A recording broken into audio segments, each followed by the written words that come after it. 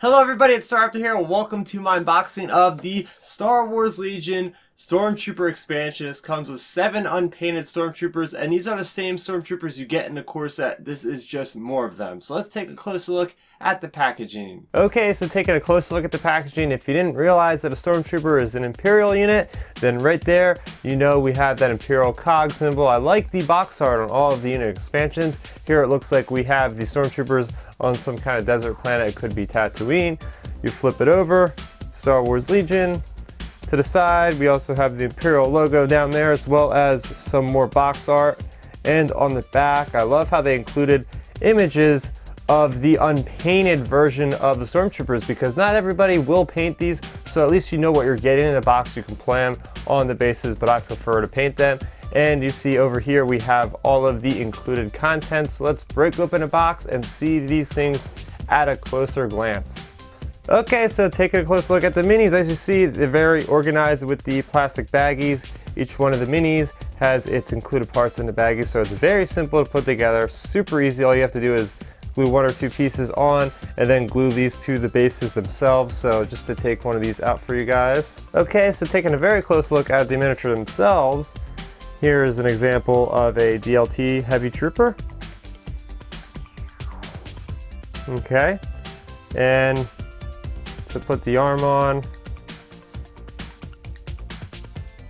it is that simple. Now you may choose to trim some parts of the arm joint so it fits in a little snugger. It's up to you.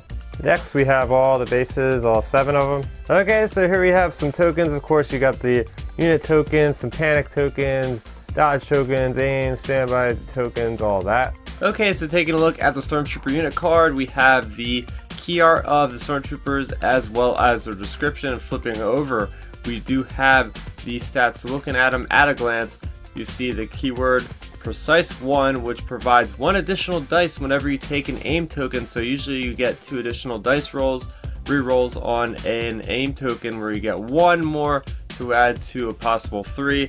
Then we do have a red dice, which is the best dice for the defense roll. They do have that white armor, which provides a little bit more defense.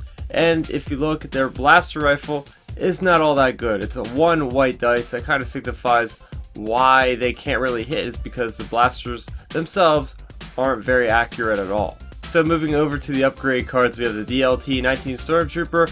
It has pretty damn good range and it has impact, so it can affect vehicles.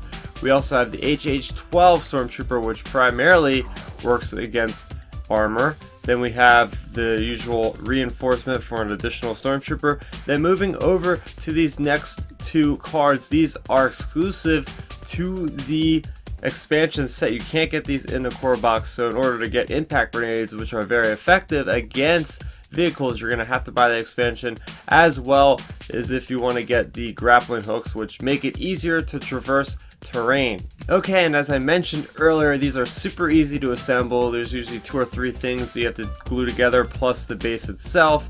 I follow the directions of the tutorials by the YouTube channel Starrapter, who does an excellent job painting, and his directions are just invaluable. My models wouldn't come out nearly anywhere as they are without watching his videos, so definitely make sure you go ahead and check out his YouTube channel and give him a subscribe. He does a great job over there.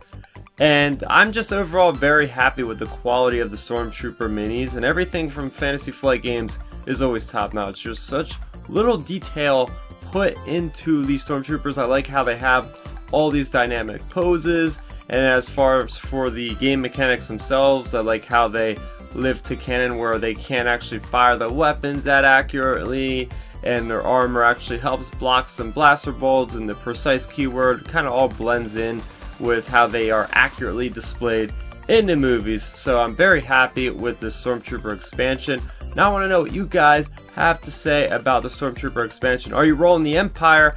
How many units of these are you going to bring to your army? Let's talk about it in the comment section below. If you enjoyed this video, I have plenty of other Legion content on the channel, and it's coming out on a frequent basis, so make sure if you like this video that you go ahead and subscribe so you don't miss any of that future content. I also have lots of other general Star Wars content, such as book reviews, comic reviews, and trailer reactions and whatnot, so make sure you go ahead and check that stuff out as well. It helps me a lot.